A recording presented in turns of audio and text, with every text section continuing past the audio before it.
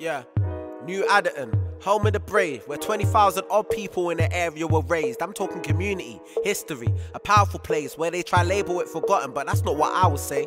Like I just came from the Central Parade. I saw James, the new sergeant that's patrolling an A. Alright mate, cool. Been there for years, but when I think of it, I'm grateful. Course there be problems, but when we gather we're able. I jumped on the 64. Come let's explore. You don't need to just see parade. There's Philway next door. I see the pantry popping. I might as well just pop into the family centre. Lisa and Julia can't be forgotten. I'm impressed. Even though we lost Goldcrest, play still going strong. That's youth engagement at its best. I have hope for this small town, from the top all the way down.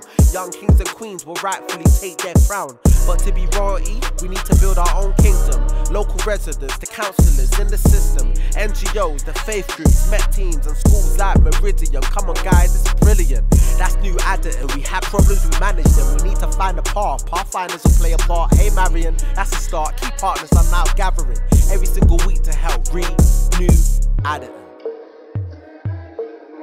Renew Addington. Renew Addington. Renew Addington. Renew Addington.